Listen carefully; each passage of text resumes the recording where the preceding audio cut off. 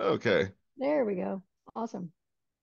All right. So, gonna mainly focus on four topics here today.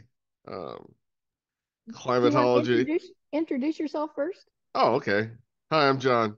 I'm gonna mainly focus John Nielsen Gammon. I'm the Texas State climatologist. I've been the Texas State climatologist for 24 years. I've been in Texas for 33 years. Grew up in Northern California, went to school in Massachusetts. Been at Texas A&M since 1991, and my research started out basically focusing on weather, but I became the state climatologist in 2000, and I've been focusing more and more on climate and climate-related issues since then. And I also, um, after I became the state climatologist, I was invited to write the chapter on climate for the Texas Master Naturalist Handbook, and so that got me a gig talking about it occasionally. Although get to look at the present state of the climate and what we know about things now, which is a bit different from the emphases and stuff we knew um, decade or two ago when I wrote the stuff. Now the local climatology really hasn't changed a whole lot. Um, the reason we talk about local climatology and climate and all of that in the context of Texas Natural Naturalists is because ecosystems are dependent upon the weather. Um, Key aspects that determine what sort of ecosystem you got include the amount of rainfall you get on an annual basis, temperatures, um, sunshine provides the energy for everything to work, either directly or indirectly. Um, Plants use the sunlight directly for energy, and animals use the sunlight indirectly for energy by eating plants. And other animals use the energy even more indirectly by eating animals. But it all builds upon the process of photosynthesis. For the most part, it's not really the averages that matter, but it's the range of conditions. Typically, organisms are tolerant of a range of conditions, and there are some ideal conditions we can thrive at, but it's when they get beyond those extremes that they essentially can no longer exist in a particular area. In Texas, there are a variety of issues relating to that. For example, plants have to be drought tolerant, especially in West Texas, where things are start off dry in the first place. Have to be able to tolerate the heat of the summer, and they have to be able to tolerate the cold of wintertime. Now, if the Earth was completely covered with ocean, there probably wouldn't be a state of Texas, but if you imagine where Texas is, its climate would be basically identical to everywhere else on Earth that had the same latitude. There'd be nothing to differentiate that location from any other location. Of course, longitude, no, sorry, different latitudes would make a difference because that determines the amount of sunlight and thus indirectly the the temperatures that we get. But it's not just ocean. We've got land and we've got topography on the land surface. So to understand Texas climate in particular, we got to look at where Texas is situated geographically. So first off, um, we've got sloping terrain in Texas from the Gulf Coast on up to West Texas, even some mountains in parts of West Texas, but the topography keeps increasing into New Mexico and Colorado. That topography basically forms a barrier to low-level air coming from the Pacific Ocean. So it's fairly rare that we actually have winds blowing from the west in the state of Texas. Most of the time, winds are either from the south or from the north. South winds are coming from the Gulf of Mexico, and that air is typically what we call a marine air mass. It's going to have fairly consistent temperatures, fairly high humidity, and it's probably been picking up marine influences all the way from the subtropical Atlantic.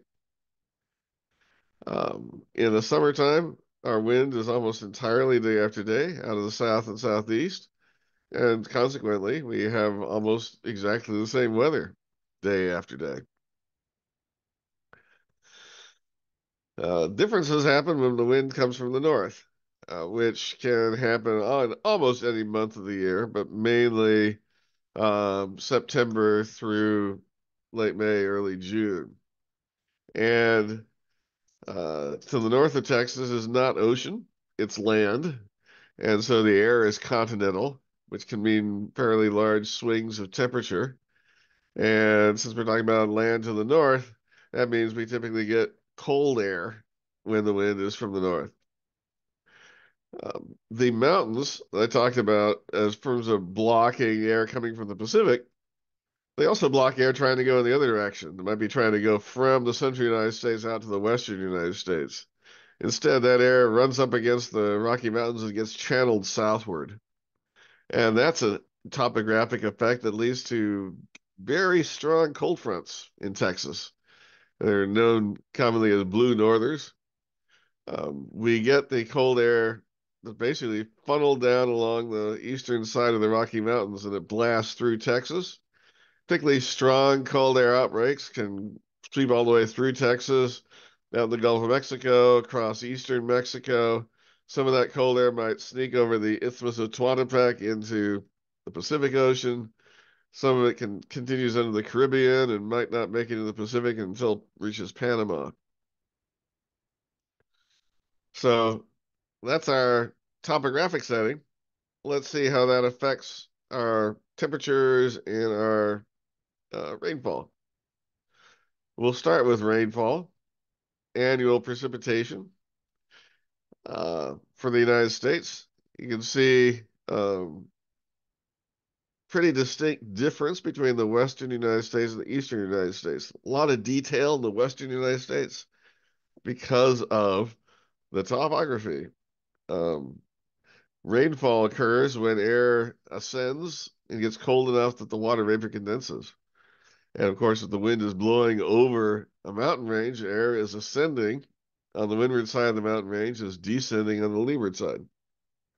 So it's pretty easy, for example, to pick out where the Sierra Nevada is in California because the winds are typically from the west, and so the upwind side of those mountains gets a lot of precipitation. Downwind of it in western Nevada, there's very little precipitation. So a lot of stuff going on, a lot of details in the rainfall in western United States. Eastern United States, it's a whole lot simpler. Um, More precipitation in the southern United States than the northern, but at least where Texas is, it's basically an east to west variation. The easternmost part of Texas is the wettest part of Texas. We get about 60 inches of rain in a given year on average. As you go farther and farther west, things get drier and drier, so that by the time you're approaching El Paso, average rainfall is less than 10 inches. So big variation in Texas. The mountains have a little bit of an effect. Hill country has a little bit of an effect, but mainly it's an east-west variation of rainfall. Rainfall also, let's see, how are we going to do questions? I guess if anybody has a question, you can probably raise your hand and I think it'll show up on my screen. I'll be able to answer your question. Well, I'm not going to be monitoring the chat, but if there's a moderator that's left something in the chat that wants me to address, I'm go ahead I'm and speak up. I'm going to ask you this one. For example, today, what happens when we get like 1 inch here in Tomball along Spring Creek and another area gets almost nothing? Is there any real correlation to what's happening with these large bodies of water, these creeks and stuff, and these rivers that we have here? Well, typically the question I get about variations of rainfall is why do storms always seem to split and move around my location? And I get that question no matter what the location. Mhm.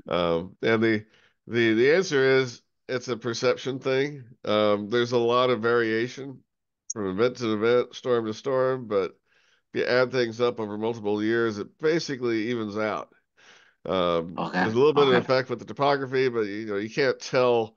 There's no clue from this where Lake Livingston is, or Sam Rayburn, or the or anything like that. It's just not having a big influence on Okay. rainfall patterns. Okay. Okay. Yeah, thank you. Yeah, I've often felt that way. It almost seems like it's almost like random, but not random. But I get you. Thank you. Yeah, thank you. Yeah. Yep, sure. Yep. Mhm. It's it's it wouldn't be random if we knew exactly what the variations of water vapor and temperature were in the atmosphere everywhere, but we can't possibly have thermometers everywhere. So in terms of being able to predict it, it's essentially random. We can tell, hey, there's a good chance of stuff happening, but where exactly storms fire and where they go, you can't really tell ahead of time. Yeah. Thank you. Thank you. Sure. Mhm. Okay, let's look at this month by month, starting in January. And here there's an even bigger variation from east to west.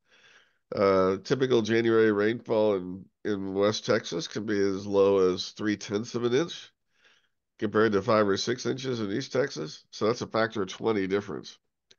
And the reason for such a big difference is the Gulf of Mexico only goes up to Brownsville, and you've got mountains blocking any southerly flow from in the rest of Texas. And the winds in the wintertime tend to be large scale, blowing from west to east. And so it's hard to get moisture up all the way into the interior part of Texas. It's easy for moisture to go from south to north. And so we tend to have a large variation of rainfall depending on which places are able to get moisture from the Gulf of Mexico in any given storm event.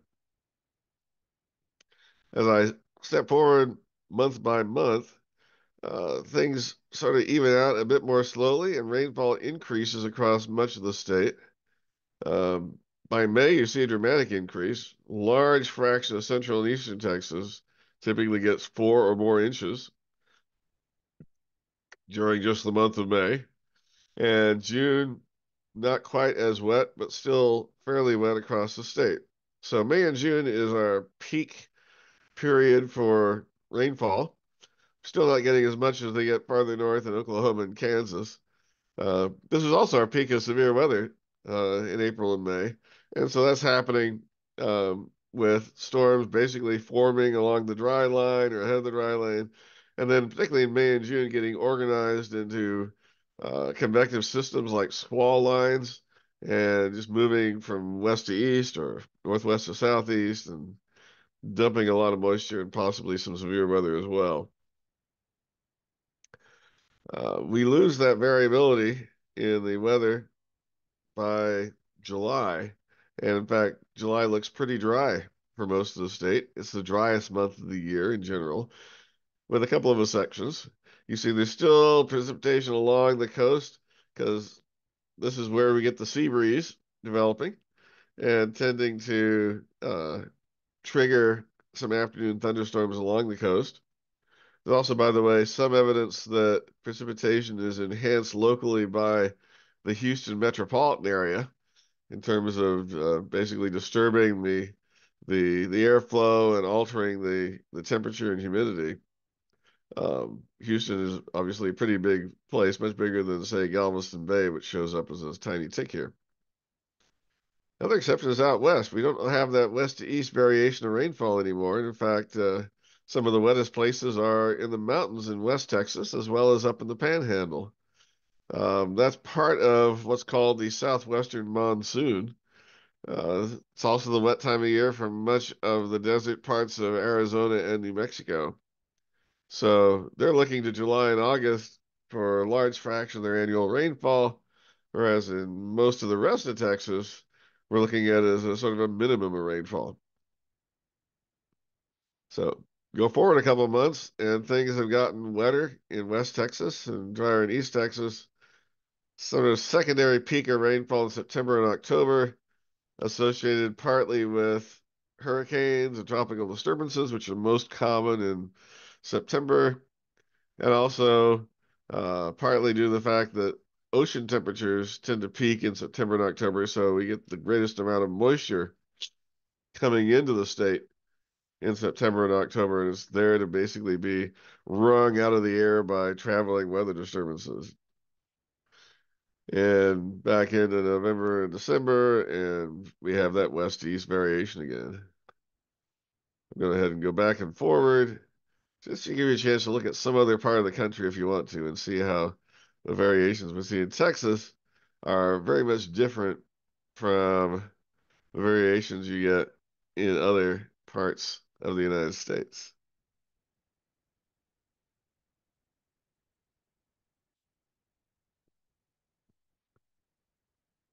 Okay, so simplest thing about the rainfall is it's wetter to the east and drier to the west. Simplest thing about the temperature is it's hottest to the south and coldest to the north. Annual temperatures vary by about 20 degrees from South Texas to North Texas, which is a sizable variation. And that too has a seasonal variety to it. Obviously, it's colder in the wintertime than the summertime, so no big surprise that the average daily maximum temperature in January is quite chilly.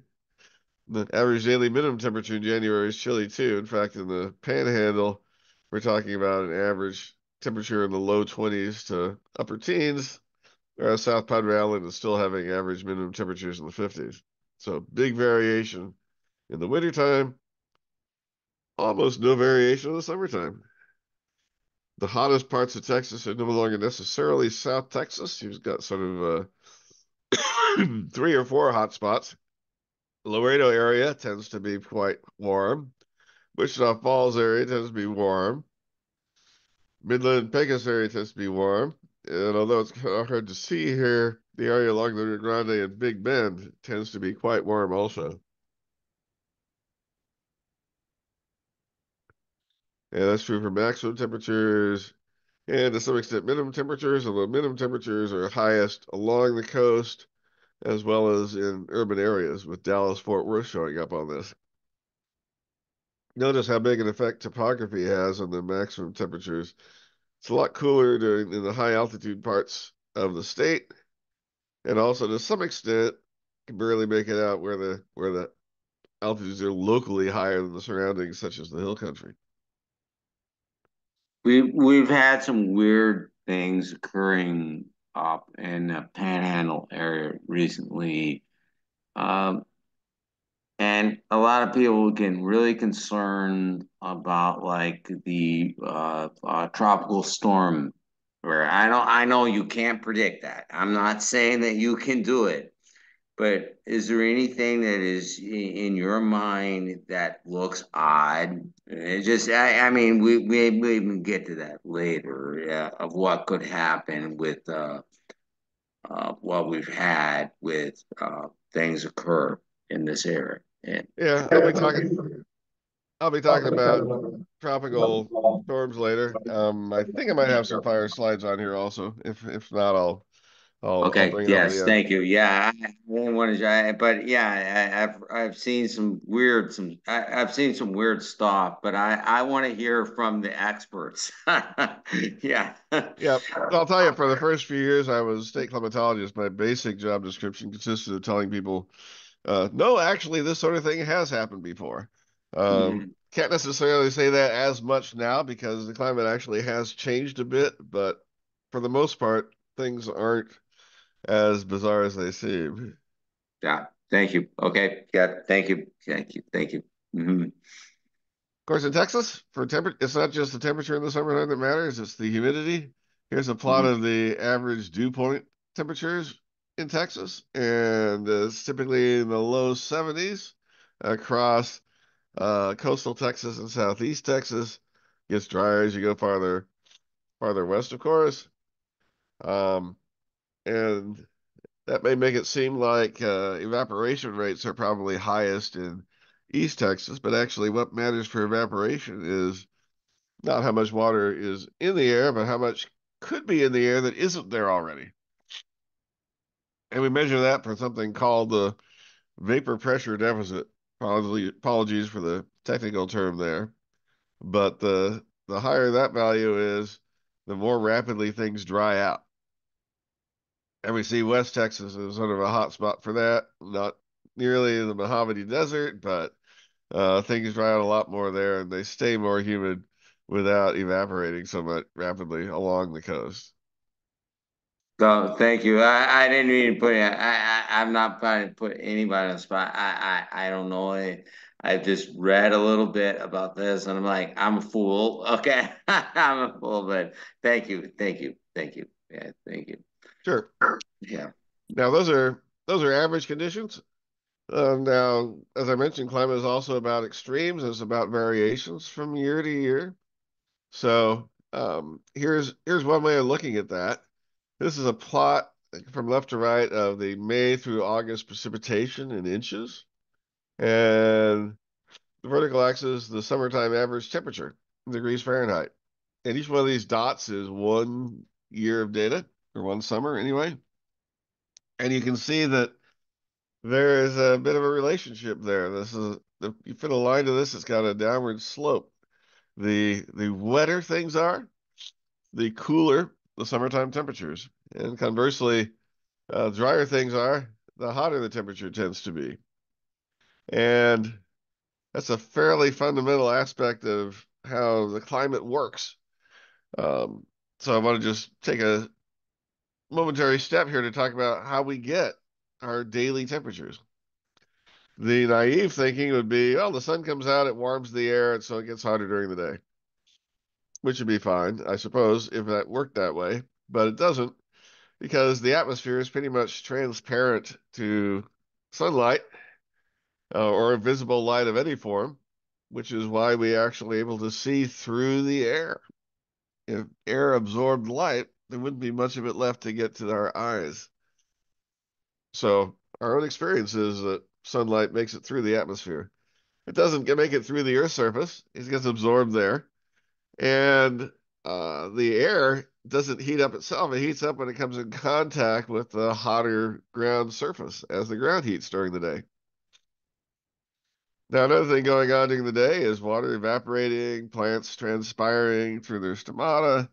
And both of those things, the heating of the air and ground and the evaporation of water, take energy. And that's energy that came from the absorbed sunlight. So there's a trade-off here. If the day's sunny, you pretty much know how much energy you're going to get from the sun. But the amount of water that's available to evaporate determines how much of that energy goes into evaporation and how much of it goes into heating the air. The more water we have, the more evaporation there is, the less heating there tends to be. Now we can see that pretty dramatically through this pair of satellite images looking at eastern Washington. So we've got the Columbia River going through the middle here, and it's color-coded blue. But the satellite data is in green here, looking at a measure of the extent of vegetation. So actively growing vegetation. You see a lot of dots. Those are center pivot irrigation systems, where there's plenty of water in the summertime, growing crops, alfalfa and the like. Whereas the drier areas uh, don't receive much rain during the summertime, and so the grasses have become dormant. Down the bottom is a view of the same area, but now we're looking at the actual temperature of the land surface at the same instant. And all of those dots come out dark, which corresponds to cool temperatures, whereas the areas that are dry are experiencing much higher land surface temperatures. 40 degrees Celsius is triple-digit Fahrenheit temperatures. So it's easy to see directly that if you got a lot of moisture, you're not going to get a lot of high temperatures, and vice versa. Now, in 2011 in Texas, we had drought that started in October and went all the way through the next summer. This is a view near Fredericksburg, where uh, even the cactus were shriveled and trying to conserve water. So all of the sun's energy was going into heating the ground, and none of it was going into evaporating water. So take a look at this plot again. You can see that Uh, you can have a four-degree temperature difference averaged over the summertime, depending on how much rain you get. Rainfall doesn't tell you exactly how hot the temperature is going to be, but it gives you a clue. So in 2011, May through August precipitation was just a little over 4 inches. So if you're going to make a prediction for if you knew how much rain you're going to get, how hot would it be that summer? You could look at this graph and say, well, gee, looks like extend that line, you get about 85 degrees average summer temperature, which would be record-setting heat. So record dry rainfall in this case would correspond to record high temperatures. Now the data I plotted here are only 1895 to 1997. I'm going to add a few more years of data here and fit a separate line through there. You can see that in the first part of the 21st century, there's this tendency for the combination of rainfall and temperature to be in the upper part of the cluster of points. And that's a reflection of just the increase of temperature that we've seen in general across the state. There's still large variation depending on how much rainfall you get, but with a given amount of rainfall, you tend to be hotter than you would have been in the previous century. And so here we can make an updated forecast, 86, 87 degrees. Uh, Maybe we still have some heating going on, so we're 2011 might even be above 87. Well, it comes out about 87. And the other points in the second decade of the 20th century are also near the top of the envelope. In fact, 5 of these 10 points are outside of the historic envelope at the top end. And let's add finally the last 3 years of data. Admittedly, that's not very much to have confidence in what the slope of the line ought to look like, but it is pretty clear that these lines are gradually progressing upward, which means even if the rainfall amounts don't seem to be changing much, we're definitely getting higher temperatures for a given amount of rainfall. And that was enough so that even though rainfall wasn't dramatically low during the past couple of years, we still have the second and third hottest summers on record. So temperature and basically all of our weather is a product of some combination of natural variability and the gradually changing climate. And we see the natural variability from the large range of dots and the changing climate from how those dots are gradually migrating upward on this graph. Can I ask a question? Sure, go ahead. This is Tammy and Brian Sinclair. You may have touched on this at the beginning. We were a little late signing on, but I'm curious if you have an idea of what our summer is going to look like at this point. It's so warm already, and I'm worried it's going to be another really hot, miserable summer. Well, it's unfortunately the official seasonal outlook for April through June is for below normal rainfall. And from that and from this graph, it seems like a pretty good bet that we'll have above normal temperatures this summer also. Thank you. You're welcome.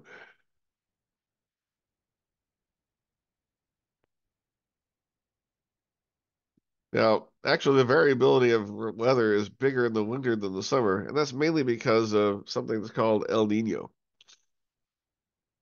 Here are the average temperatures in the tropical Pacific Ocean during a few historical El Nino years. And we're looking at temperatures compared to normal. And you can see there's this basically tongue of warm water extending from South America along the equator, as far at least as Hawaii, beyond Hawaii.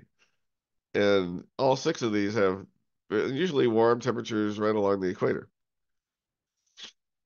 Now that affects our weather in a couple of ways.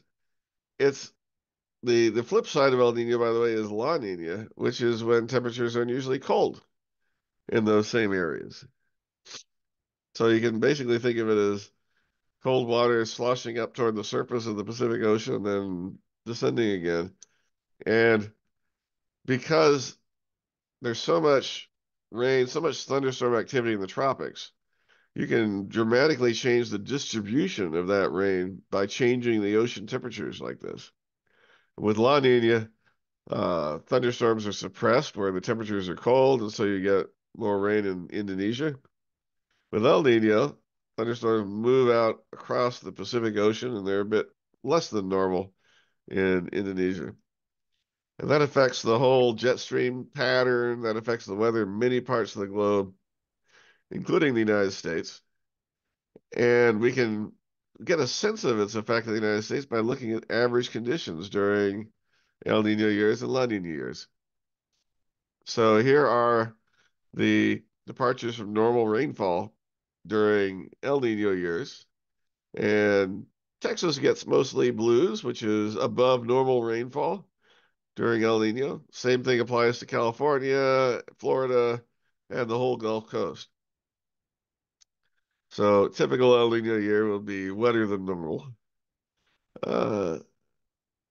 Typical El Nino year, at least historically, used to also be cooler than normal.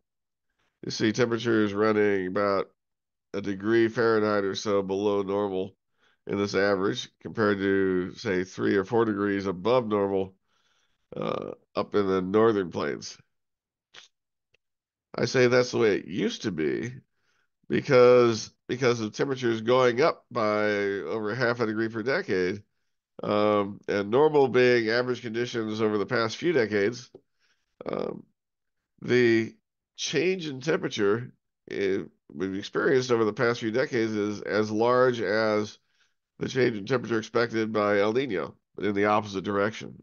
Temperatures have been warming, El Nino causes cooling. Two effects combined actually to near normal temperatures. So our expectation for El Nino is now above normal rainfall and near normal temperatures.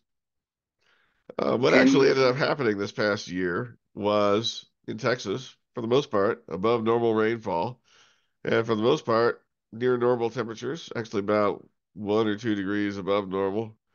But this variation in temperature really held true because from North Dakota to Wisconsin, temperatures were actually around 10 degrees above normal, averaged over the entire December, January, February period. So they came about as close to not having a winter as you can come under current climatic conditions. Can you address that a little bit?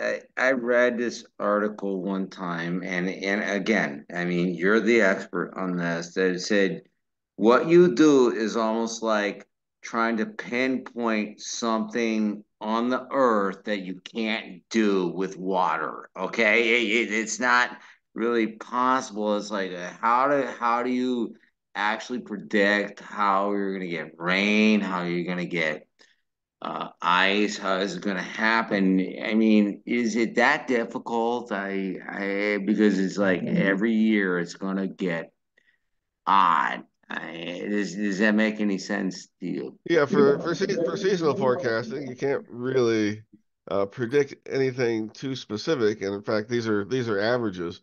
In reality, maybe about 1/3 of all El Nino years end up being drier than normal.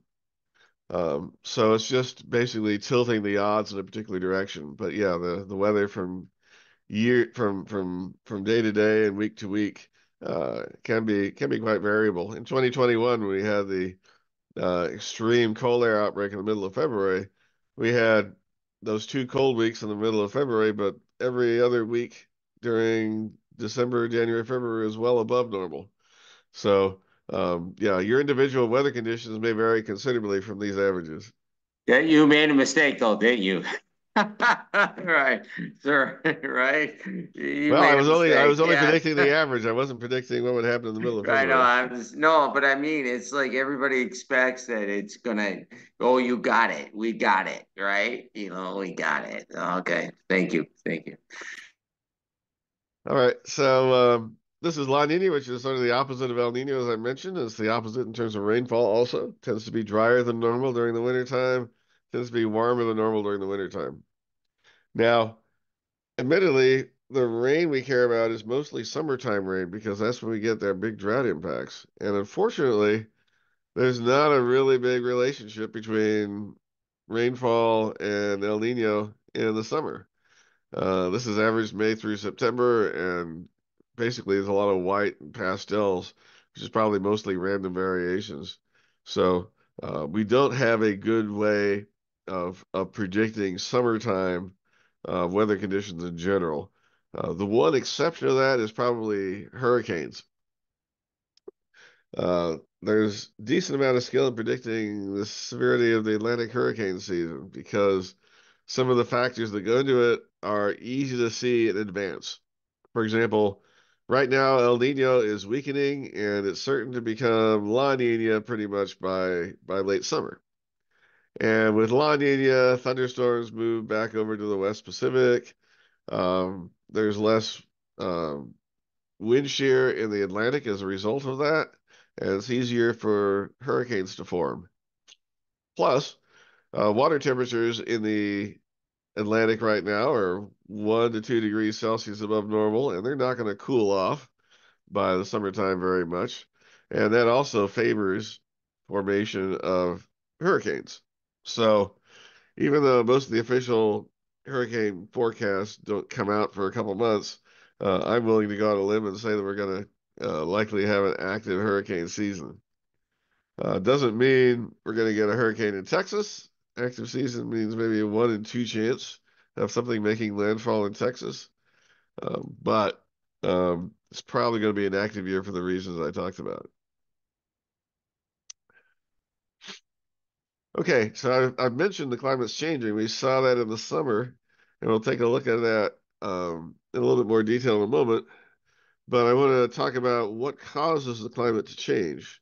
And it's not just humans, it's not just nature. And climate scientists can actually do a pretty good job at telling the two apart and figuring out what was happening at different times. The reason is because even though the climate system's complex, things that drive changes in the climate system are pretty straightforward. Basically, you've got a certain amount of energy coming into the climate system and a certain amount of energy being radiated out to space by the climate system. And if there's more coming in than goes out, then the climate system warms. There's more going out than coming in, the climate system cools. So anything that triggers an imbalance in those energy flows, either incoming or outgoing, can cause climate change. So here's some of the natural things that can do that. If the sun becomes less intense, there'll be less energy coming in. That can cause climate change. If the pattern of continents moves around so that we've got land masses sitting over the north and south poles that can allow snow to accumulate there, it reflects more sunlight, that can cause climate change. We get a lot of volcanic activity over millions of years that can increase the amount of carbon dioxide in the atmosphere. Conversely, just over a 2 or 3 year period, there's enough dust produced by volcanic activity that can cool the Earth temporarily. And another thing that plate tectonics does is it actually affects the amount of carbon dioxide in the atmosphere too, because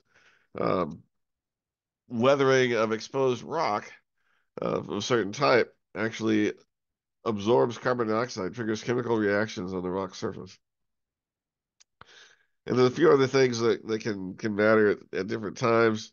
Orbital variations are actually pretty small. They only tend to matter because and when they can take and affect feedbacks. So a feedback in the climate system is something that's not driving a change, but it's something that's responding to a change in the climate system, and at the same time either amplifying that change or reducing that change. So snow and ice is a good example. As you might imagine, if the Earth got cooler, we'd have more snow and ice. And snow and ice are white. They reflect sunlight. So if we have more snow and ice, there's less energy getting absorbed by the climate system. So the climate system becomes cooler. That's a positive feedback. Now, a positive feedback doesn't mean an unstoppable feedback. You can have stable positive feedbacks. You can have unstable positive feedbacks, depending on how strong the feedback is. So, little footnote to Earth's history, there have been maybe 2 or 3 occasions when the snow and ice feedback was strong enough to essentially run away, and we ended up with almost the entire Earth's surface covered with snow and ice. Um, Scientists give it the somewhat evocative name Snowball Earth. So it is possible for climate feedback to run away, but it's fairly rare for it to happen. Vegetation is another feedback. Amount of vegetation determines how much energy gets absorbed because vegetation is a different color, different reflectivity than the barren terrain. Water vapor is a greenhouse gas. You get more water vapor if temperatures are warm, and that will trap more energy. So positive feedback there. And other greenhouse gases such as carbon dioxide and methane have natural cycles that can respond to temperatures and serve as feedbacks. So unnatural drivers, um, some of these are the same as the natural drivers, like vegetative cover. That can respond to climate change, or it can respond to man clearing land for irrigation and agriculture, for example, or urbanization. So those are things that affect the climate now that didn't used to affect it. Um, Greenhouse gases can be affected by man if they're sort of removed from places where they've been stored, or reactions are enhanced so that they can develop more rapidly and then get emitted in the atmosphere. So for carbon dioxide, we're digging up basically carbon dioxide in the form of fossil fuels that's been buried for millions of years and putting it back in the atmosphere. Um, and then aerosol small particles, that's mainly air pollution, and it has a cooling effect on the Earth's climate, but clearly not as strong enough of cooling effect to overcome what greenhouse gases are doing, because the Earth system has been warming. Um, Aerosols affect things because they sort of produce haze, so they can reduce the amount of radiation reaching the Earth's surface. But they also have a really neat role to play with clouds. We think of clouds as being these nice pure things composed of water, but water vapor, the gas, is transparent. We can't see it. What we see in clouds is tiny water droplets. And water droplets or tiny ice crystals don't really form spontaneously. The water has to condense onto something. So every single cloud droplet you see is water surrounding some particle in the air that's not water. Could be a sulfate aerosol, could be a piece of pollen, could be some dust, could be a crystal of sea salt, but it's not pure water. And for that matter, rain, which is made of thousands of water droplets that have come together, is not pure water either, although it's certainly pretty pure compared to most of the other ways you can get water. I mention that because clouds have such a big role to play in the amount of energy getting absorbed by the Earth and being emitted by the Earth. And the interaction between these particles and clouds is really complicated. For example, in the upper left, this is a satellite image off the coast of California, and these curved lines out here that don't look natural because they aren't natural. They're what we call ship tracks. Up until a couple of years ago, a large fraction of the pollution emitted on Earth was by the diesel engines on ships. So they're spewing all these tiny particles into the atmosphere, into a relatively clean marine environment, and all of these cloud droplets can suddenly start condensing. And so you form this layer of cloud because of the pollution that's there. Now, the other image is sort of just the opposite thing happening. Turns out if you've got liquid water in clouds and it cools, it doesn't tend to form ice right away, because it's got to crystallize onto something, just like a water droplet had to condense onto something. And if things get cold enough, then it'll form ice, maybe around minus 40 degrees. But until then, you can easily have clouds that are just basically called super cooled water below 32 degrees Fahrenheit. And if you provide particles to that cloud that that ice can form onto, all that super cold water will basically transform itself into ice particles. That's one of the main principles behind cloud seeding.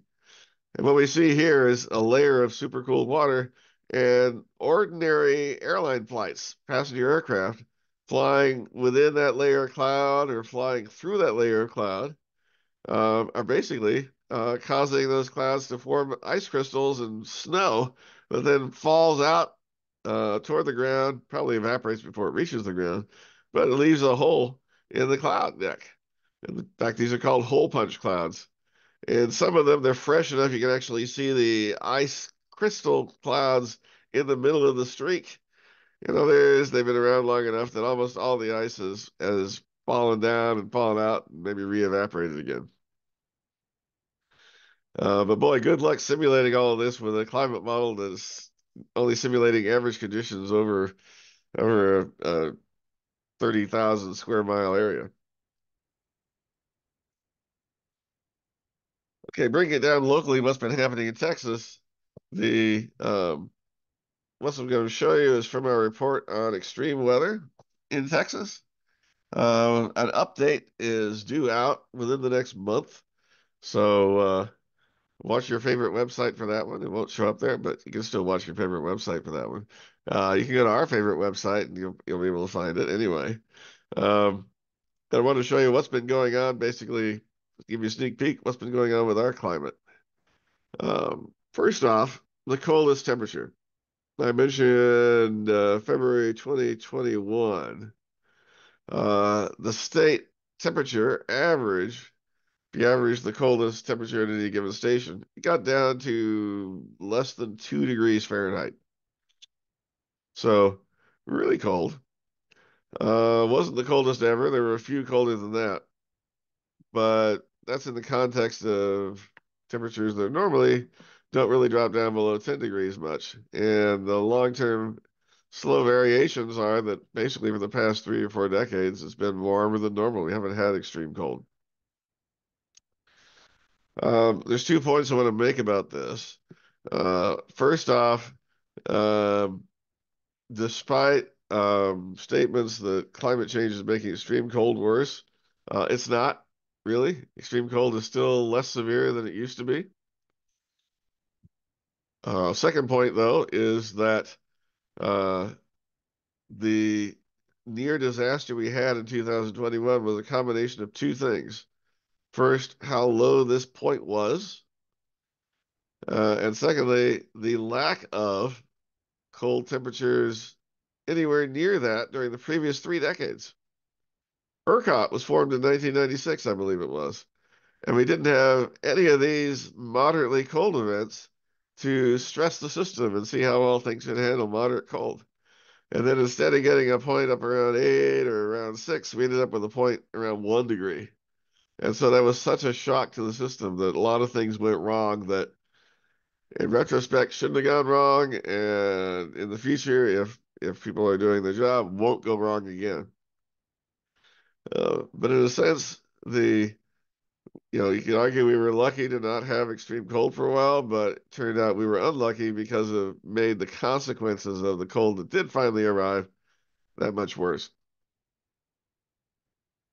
Of course, the ecosystems are responding to climate conditions depending on how rapidly plants and animals and insects can spread.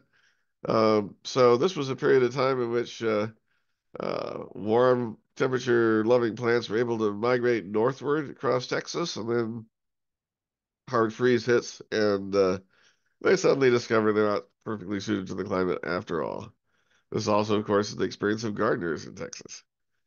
And in that context, the climate zones that the USDA publishes regarding hardiness for plants is based on 1991 to 2020, which is the period starting just after this point and just before that point.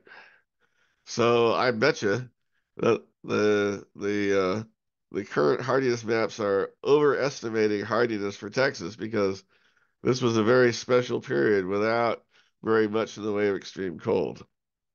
More so than you'd expect just from the long-term trend from climate change. Okay, I want to talk about other aspects of Texas climate in the context of drought.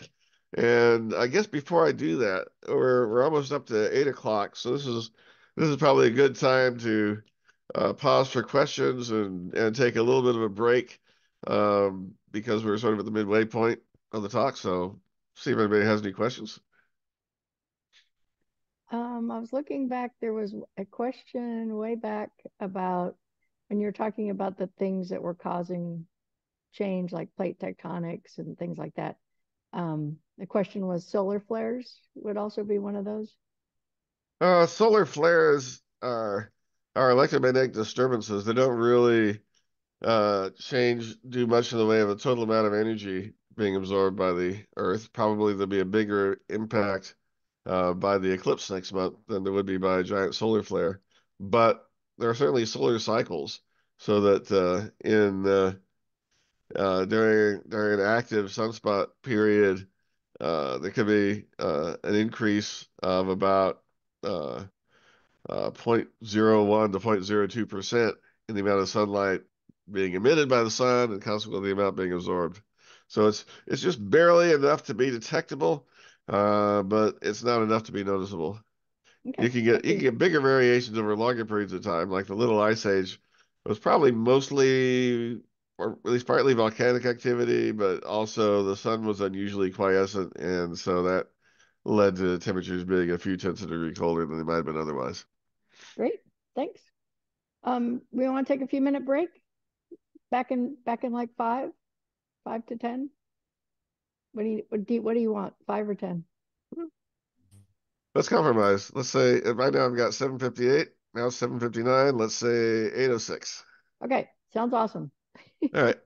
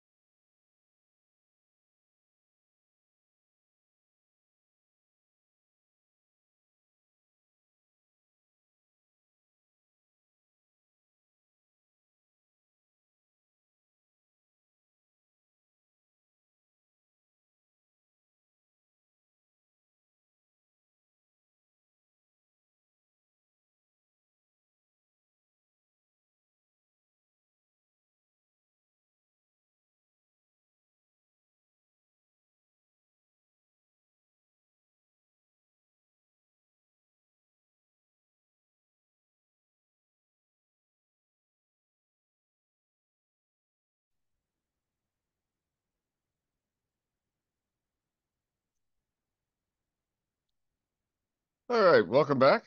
And if you're not back yet, welcome back when you get back. I'm gonna uh, pick it up where I left off with um, considerations on what's going to happen with drought. And the first obvious question for that is rainfall going to increase or decrease? Let's take a look at what we see with rainfall. Across the state, the trend has generally been an increase. Majority of the state has seen rainfall go up by close to 1% per decade, which over a century comes out to quite a large number. But we've seen drying in much of the much of the western part of the state. And we also have a lot of variations from year to year. This is the average monthly rainfall in each year from 1897 to the present. And you can see there is a general upward trend, although recent years haven't been as wet as they were in, say, the 1980s and 1990s. Climate models, probably about 2/3 of them say Texas gets drier, about 1/3 say it gets wetter. Most of them are saying slight changes, um, like less than 5% over several decades, which is smaller than the sorts of changes we've seen historically. So um, we're sort of on the dividing line, the hinge point between places to the north and east where it definitely gets wetter, and places to the south and west where it definitely gets drier. But as it is, although what does happen to rainfall is going to be important, we don't really know what's going to happen to rainfall. At least there's not a simple answer for it. So maybe we get more, maybe we get less. But there's a lot more room on this slide for other considerations. What else is there? Well, how hot is it? Because uh, rainfall comes down, but then it evaporates. And the more rapidly it evaporates, the drier things can get. So here's the trend in temperature across the state of Texas. And temperatures are going up in much of the state by more than half a degree per decade. That's over the past 5 decades. So we're talking 2.5 to 3 degrees of increase. And in terms of the average maximum temperatures, they're going up in every season at about the same rate. The average daily minimum temperatures are going up in every season by about the same rate. So, um, pretty consistent picture in terms of long-term increase of temperatures in Texas. So, yep, going up. And is that enough to overwhelm much of the rainfall effect? Well, it would require more rainfall just to sort of hold our own against the greater evaporation. But there are a few other factors that we still have to take into account. For example, the timing of the rainfall. If the rainfall tends to happen more in the wintertime than the summertime, then you could um, easily see drier conditions when it matters. But there's lots of variability in terms of when the rain happens and what the projections are, so there's not much to go on there. It seems like rainfall is becoming more variable, though. Here's a plot again of the annual rainfall amounts, and if we ignore 2011, the one year where we averaged less than 1 inch of rain per month, it certainly looks like over the past half century, the variability has increased. The scatter is broadening. And climate change also says that the variability of rainfall ought to increase, but not by this much. It's not supposed to double over 50 years. And if we look back farther, we see that, gee, there was just as much variability in the early part of the 20th century as there has been in the early part of the 21st. So while we certainly would have the visceral impression that rainfall has become more erratic in Texas, if you look all the way across the climatological record, it really hasn't, at least not enough to be able to notice. Now, another thing going on is we care about drought for a couple of reasons. One is human water supply. And another is agriculture for farming and ranching and for ecosystems. And if there was some way that plants could get by with less water, then maybe less rainfall wouldn't be so bad. Well, turns out there is. It's the same factors dominating the climate change itself, which is carbon dioxide. Stomata, the pores on the leaves, they open and release water vapor while they're absorbing carbon dioxide, and that carbon dioxide becomes the basis of photosynthesis, and the carbon forms the organic molecules that constitute the plants. If there's more carbon dioxide in the air, then the stomatas don't have to be open as much, and they lose less water. So the water use efficiency of plants is improving because of the carbon dioxide. So if that were a big enough effect, then it could overwhelm, say, the increase in temperature, causing things to dry out more. It turns out it's probably not. And one of the reasons is that we've got some studies that say it isn't. But also, we can't assume that plants are going to behave themselves and say, "Hey, I don't need as much water. I'll just use less water and be just as happy as I was before." Instead, those plants are probably going to say, "Hey, I can get more plant material growing for the same amount of water, so I'll add on more plant material." And of course, when that happens, you're still drawing out as much water as you used to. And the latest research I've seen basically says that, yeah, if you have plenty of water, the plants will grow more and they're more efficient at using water. But in a dry period, you you you're screwed either way. The plants are not going to get as much water as they need. Um, and there's a feedback mechanism here. The uh, the more erratic rainfall and higher temperatures can lead to less vegetation, which could mean less water demand. On the other hand, if they're using less water, that means there's less evaporation taking place.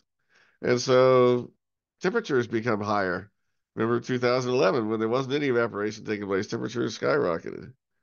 So it's actually turns to be fairly complicated. And that's without adding the other bullets that really do complicate things. So let's just cut to a couple factors. First off, model projections of soil moisture, which is one measure of drought. And models are extremely consistent about soils drying out um, due to climate change. And the you can see most of the United States and Canada are projected to have drier conditions both at the topsoil and deep soil. And one reason for that is the higher temperatures lead to greater evaporation, so the soil is not as moist on average. Secondly, higher temperatures are also expected to lead to more intense rainfall. And as you probably know, the more intense the rainfall is, the greater the fraction is going to run off rather than soaking into the ground. And so, rain with lower soil moisture, we may see more rain soaking in, or we might not because of higher rainfall intensity. Again, it's complicated enough. We're going to have to look at climate models to get a sense of what's going on. And it turns out that what's probably going to happen is that during ordinary months, we actually do get less runoff because more water soaks into the soil and then evaporates quickly. But in those very wet months where there's more rain coming than could possibly evaporate, then we get actually more extreme floods.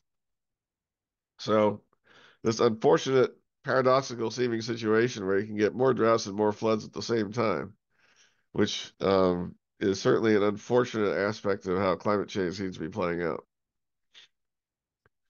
Here's some work that we did that just got accepted for publication, looking at how much rainfall intensity has changed. And here we're looking at the percent change in what you'd expect to see during the wettest day of the century. So rainfall, it has a 1% chance of happening in any given year on the wettest day of the year. And it's the darker colors are where there have been bigger observed changes in what to expect. And that's mainly because you've had some big rainstorms there recently, like Hurricane Harvey in Texas, Hurricane Florence in the Carolinas. Southern Alabama hasn't had any hurricanes in a long time, so they actually have a negative trend. But if you average all this together, average over the randomness of the hurricanes, you get an increase of about 15% in the intensity of rainfall that would be expected on the wettest day of the century over the past 40 years or so. And let me skip that a little bit. The reason we did the wettest in the century, that's something that's called the 100-year rainfall amount. And that gets used in determining the 100-year flood amount, which is generally the definition of a floodplain. So we've got, it matters whether you're living inside or outside a floodplain, because obviously people don't really want to live in a place that's susceptible to flooding. And also insurance companies don't really want to insure places that are susceptible to flooding. So the cost of housing is lower for buying, but the expense of living in a house is higher because of the increased cost of insurance. So if we're seeing more intense rainfall, greater amounts of the 100-year rainfall amount, that should mean we're going to get more intense floods. We're going to see bigger floods. And so what's the consequence for floodplains? Well, we saw one consequence during Hurricane Harvey. Um, Here's a study of intense rainfall in the red box, which is basically everywhere along the Gulf Coast that really gets hammered. And this study basically looked at what the odds were of rainfall of good intensity back around 1900 and what the odds would be in 2017. And the way you read this is you can pick your return period, like 100 years, and say, well, the 3-day amount, which is what they analyzed, is about 15 inches. So you'd expect the wettest 3 days of the century to give you 15 inches of rain, maybe. Hurricane Harvey came in around 41 inches, which was obviously a ridiculous total. And we have to sort of extend the graphs a bit to be able to see what's going on with it. So back in the 1900s, that amount would correspond to rainfall that ought to occur maybe once every 27,000 years, give or take 10,000. And now in 2017, ought to occur about once every 9,000 years. So that's about a factor of 3 increase in frequency. And that corresponded to a 7-inch increase in intensity. Now, if you stare at this plot long enough, you'll see that you can't possibly get an increase in intensity without getting an increase in frequency and vice versa. The red line is above and to the left of the blue line, no matter where you look. So an increase in intensity at a given frequency means there's got to be an increase in frequency at a given intensity. Depends on whether you're looking horizontally or vertically to go from one line to the next. So in that sense, it's sort of misleading to say that intense rainfall is becoming more frequent and more severe, because it can't really do one without doing the other at the same time.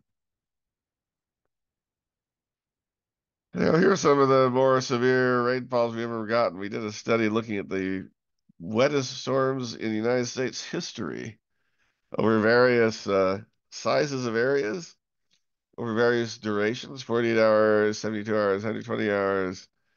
And we've listed here the top 5. Hurricane Harvey is #1 in every single category, from rainfall over 1,000 square miles to rainfall over 50,000 square miles. From two-day rainstorm to a 5-day rainstorm, Harvey wins everything. The other runners up, at least at the Smaller area sizes and shorter durations, those are mostly other tropical storms like Imelda and Florence. But then you've also got, at longer durations, you've got the West Coast peaking up with California, Oregon, and Washington. Basically, atmospheric river storms, as they're now known, are some of the wettest storms in the United States. But Harvey wins them all. It's like one ring. So it's hard to imagine we could get anything worse than Hurricane Harvey, except you can't imagine it. This is uh, the National Hurricane Center's forecast for the tracker Hurricane Harvey, that was issued 1 a.m. Friday, August 25th, so about a day before landfall. And it was literally forecasted to be almost stationary for 2.5 days. And we did a little experiment. We said, well, what if it had been that slow? What if we move the rainfall along with the storm and see what happens if it follows a different track? So we did that, looked at a variety of tracks. The ones that were wettest had it moving about 30% slower. So this is what actually happened with the storm. You can see Galveston Bay is over here. Here's Harris County. The wettest conditions were in Beaumont, Port Arthur, according to this analysis. But if we slow the storm down a bit, rainfall becomes more concentrated. Slow down some more. Gives us the maximum point total of over 80 inches of rain in Brazoria County, which would have been pretty impressive. And then this is the maximum amount in Addicks and Barker reservoirs. So it could have been a lot worse for Houston. Obviously, not likely to happen, but it's interesting to explore the possibilities. And this scenario, by the way, would have been basically an average of 50 to 60 inches of rain along the entire lower portion of the Brazos River, which would have been quite devastating. And about 1/3 more water in Addicks and Barker reservoirs as a result of that sort of thing happening. So this is what some of the flooding looked like. And that's obviously climate change is contributing to that. But climate change is also contributing to this. This is a perfectly ordinary looking neighborhood in the Dallas metropolitan area. It just so happens to be this neighborhood in orange, which is on the edge of the flood zone. So as our estimates of the risk of extreme rainfall increase, homes that were outside the floodplain are going to be inside the floodplain. So even if it doesn't flood there anytime soon, the risk of flooding will be greater, and it will pass this arbitrary threshold of a 1 in 100-year event, such that flood insurance will be required, and people will be less inclined to move there.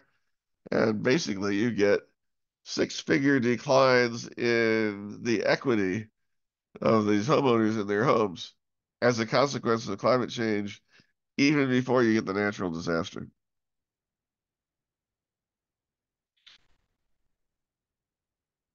Okay, let's talk about one more natural disaster here, and this is a flood that took place in Fort Collins, Colorado, back in July 1997. Over upper right is a figure taken at the time. You can see a firefighter trying to rescue someone out of a mobile home. Basically, the natural gas line had busted. Mobile homes were being swept downstream along with cars and other vehicles. Uh, the next day, clearly a good bit of devastation. And this had happened without any flood warnings from the National Weather Service. And if you look at the map on the left of rainfall totals, you see that, based on those rainfall totals, you certainly would not expect flooding. 2 inches of rain in a day is not a big deal, even in Colorado. Well, the problem was the rain occurred in between the gauges for the most part. uh, mainly with a 10-inch total centered in the hills right on the upper edge of Fort Collins. And so a massive flood did sweep through the town, but the National Weather Service didn't know it was happening. Basically, it was too far away from the radar location to be able to detect how heavy the rainfall was. And in addition to that, there's no observations that are to report how heavy the rainfall was. So basically, my counterpoint in Colorado, the state climatologist at the time, Nolan Deskin, um, helped with putting together this map.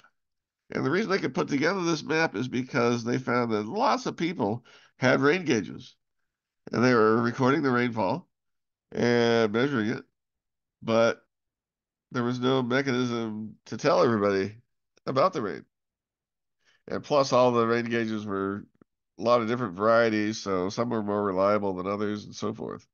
So the idea was we can do a lot of good, including for public safety, by taking advantage of the free labor that people are already putting in due to their own interest in the weather, and having them take standard rainfall observations and transmit them. So over on the right is rainfall totals during the next heavy rainfall event, which peaked out at 9 inches. And you can see there's a bit of a difference in the number of observations available for the National Weather Service in this case. And indeed, this storm was well warned for and well understood, and there was no loss of life associated with that event. So that's the motivation for CoCoRaHS, which originally stood for the Colorado Community Rain, Hail, and Snow Network. But turns out that having rainfall observations is not useful merely to Colorado. It soon started spreading to other states, at which point the first CEO changed from Colorado to community. They're able to keep the acronym intact. And right now we've got observations throughout the United States and Canada and the Bahamas as well. We didn't have cell phones that were smartphones back in 1996, but nowadays it's possible to take your observation and enter it via an app, and the data can be plotted out in near real time, and the information goes to the National Centers for Environmental Information, becomes part of the climate archive. So in Texas, the New Braunfels office, which is, of course, between Austin and San Antonio, was sold on the value of CoCoRaHS due to this event in 2008, when this one observer on the edge of the Balcones Escarpment reported 7.12 inches, and neighboring sites were less than 1/10 of an inch.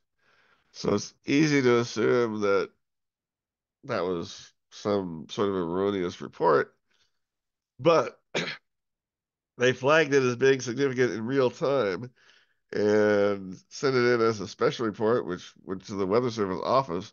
And they reported that all but 200 of that fell between 3:30 and 5:30 p.m. So over 7 inches of rain in 2 hours, and that means flash flooding. So the Weather Service issued a flash flood warning for New Braunfels on the basis of that. It turned out to have been this innocuous looking thunderstorm, which was only affecting a corner of the county, but was dumping massive amounts of rain in that one corner of the county. So I mentioned the public safety value for this. There's also value scientifically in actually having observations of rainfall and understanding the distribution of rain. There's value for understanding water supply and the amount of rain that's fallen and how much water you need for watering. It's useful for monitoring drought. USDA keeps close track of drought conditions.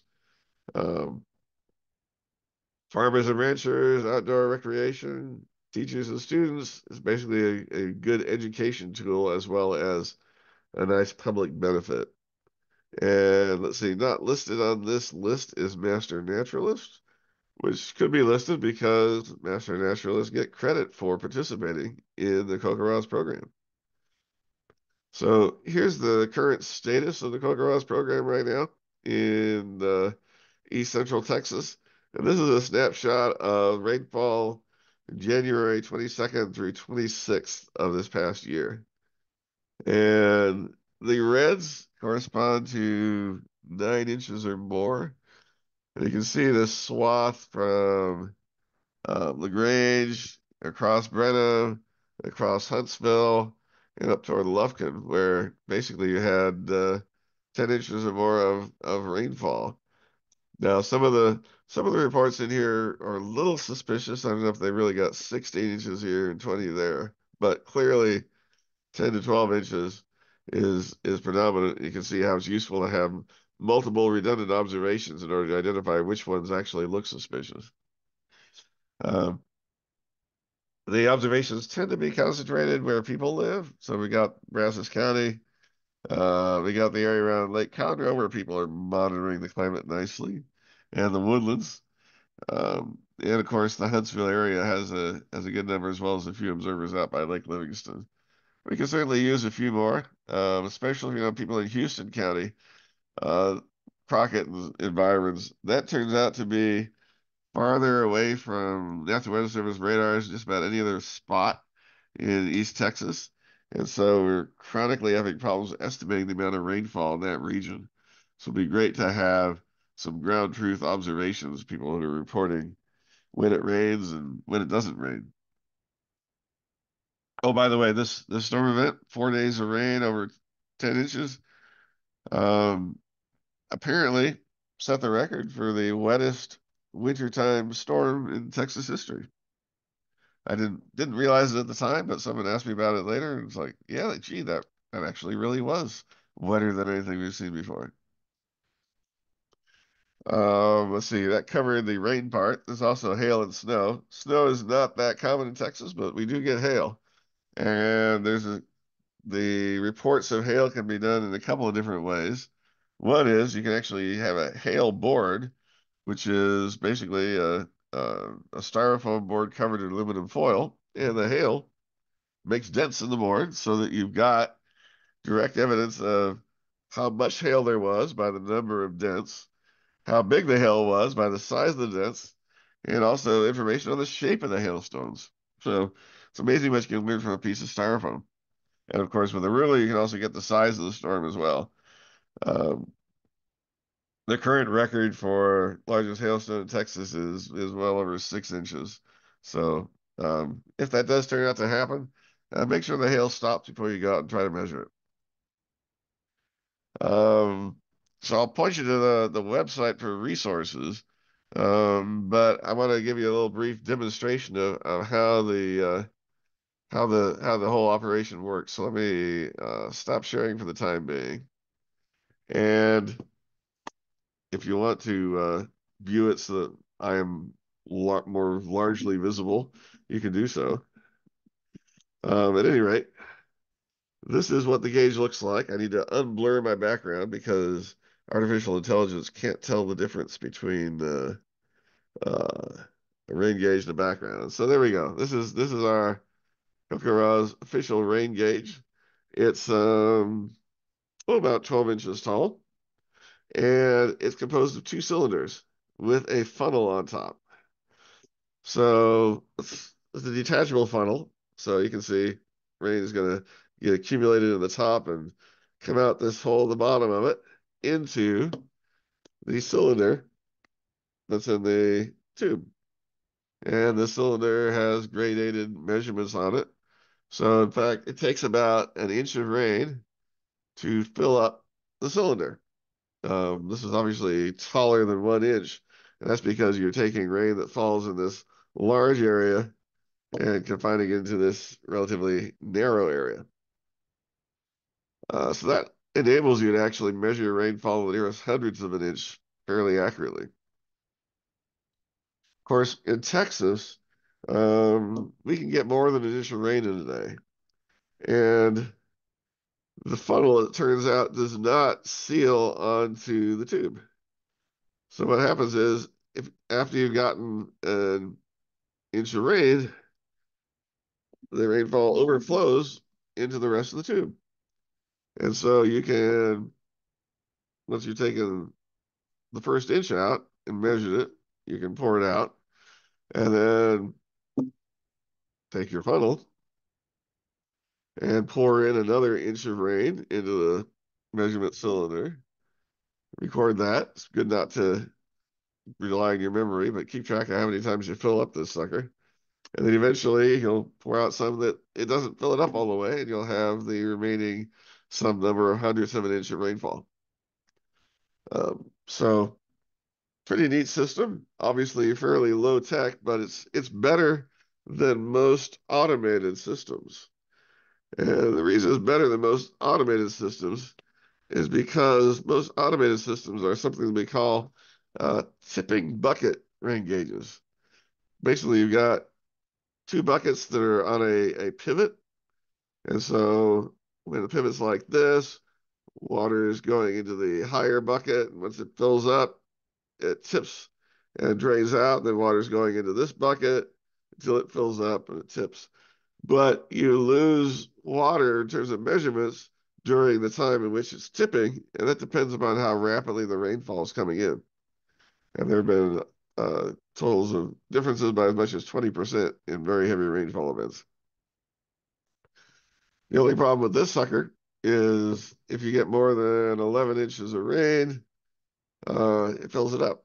So on those rare occasions where you do get threatening to get more than a foot of rain in a day, it's helpful to make measurements more than once a day so that the gauge never does fill up.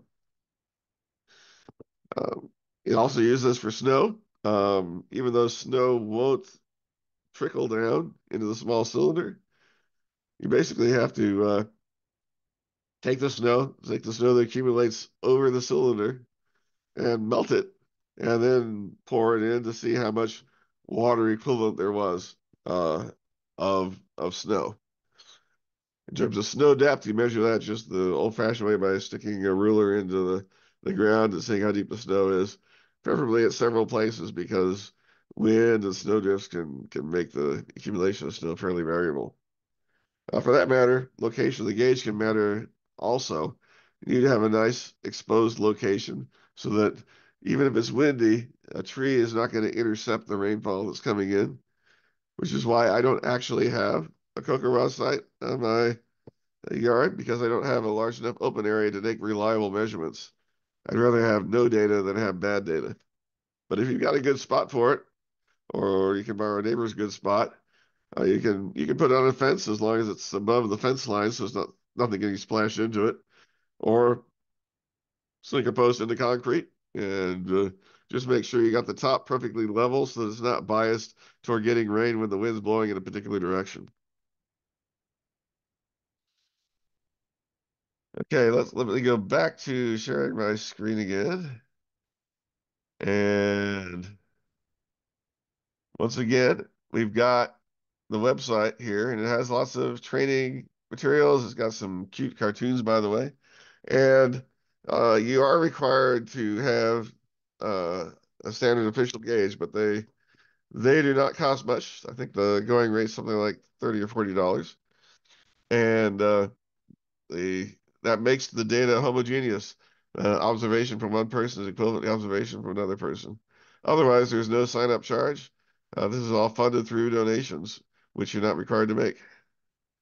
So here are the current regions. I'm the regional coordinator for everything in pink here, which includes Walker County and surrounding counties, as well as Brownston all the way up to Burleson. And if you have any questions or such, you can contact me. And I might be contacting you if there's something suspicious in the data, and the folks in Colorado flag it to see what might be going on. So talked a lot about Texas climate. And yeah, we could actually have the worst of both worlds and have more droughts and more floods. Although it sort of depends upon what we mean by drought and what we mean by flood.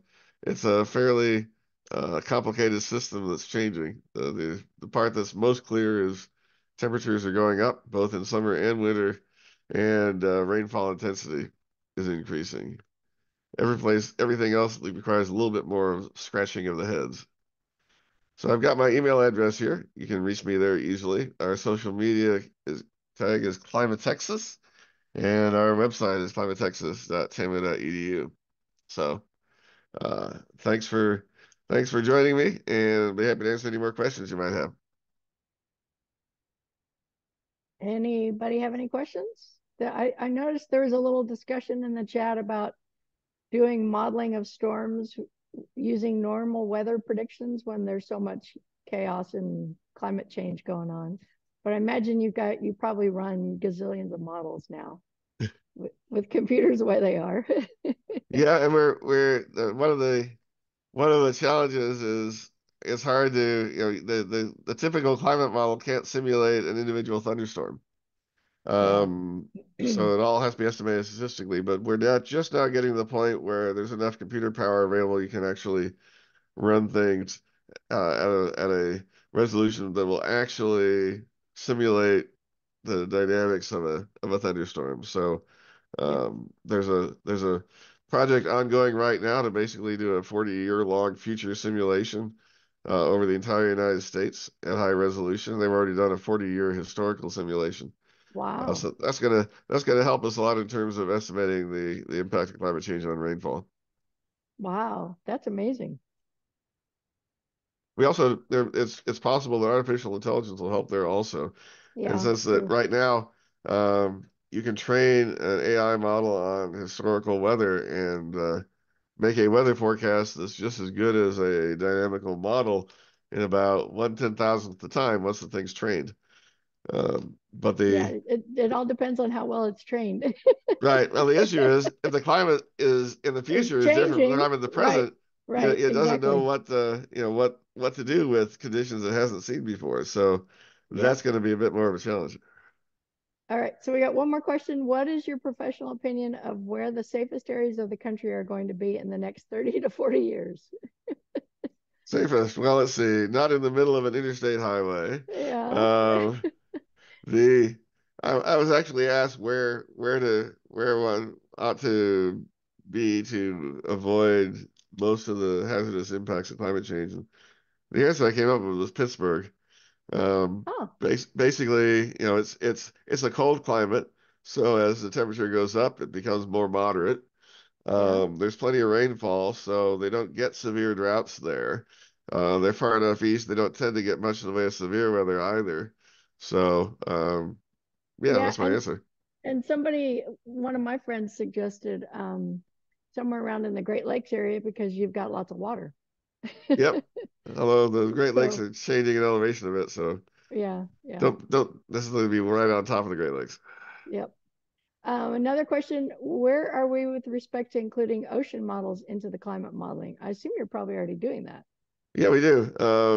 That started happening in the late 1970s and 1980s, and for a long time they didn't match very well. So it was necessary Mm, to say, well, how much energy is going from the atmosphere to the ocean and vice versa. But starting about 15 years ago, then we got the processes down accurate enough that we could just let the thing run and simulate everything.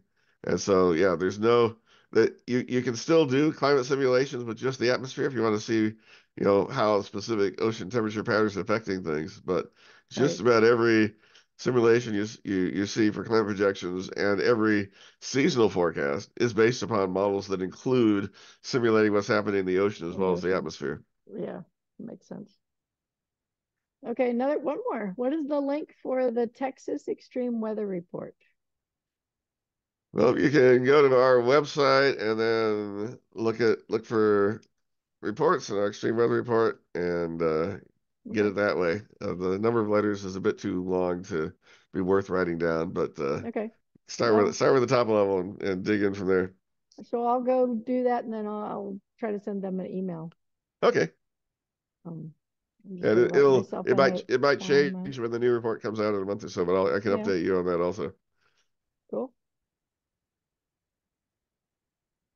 Okay. Um, that was really great.